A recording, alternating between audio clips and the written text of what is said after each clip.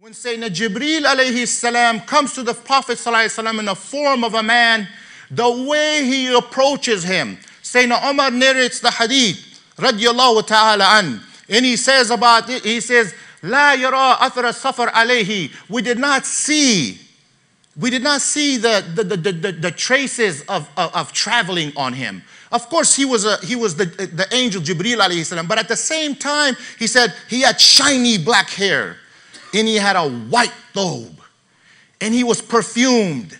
And then he comes to the Prophet of God sallallahu alaihi wasallam, and he sits before him, directly giving him all his attention, and he sits before him calmly and puts his knees against his knees with so much adab.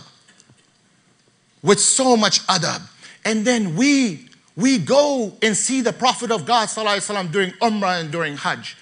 And especially if you haven't gone before. And when you enter through what? To Bab as-Salam, the door of safety, the door of salam. Because when you enter in the sanctuary of the Prophet sallallahu alaihi wasallam, you're in a state of safety and peace. You're in a state of being whole.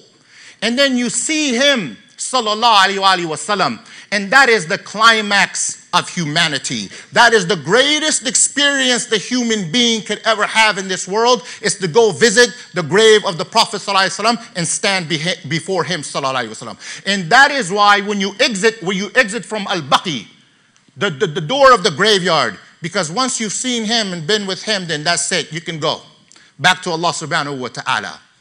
But we go, how do we go to him? Some of us, we're on FaceTime as we walk by.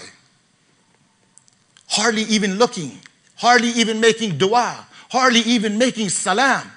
I'm not judging anybody. I'm just saying, for your first time, go with respect to the Prophet of God. Because he said, the one that comes visits my grave, my intercession for that person becomes obligatory on me. And once he intercedes for you, what's left?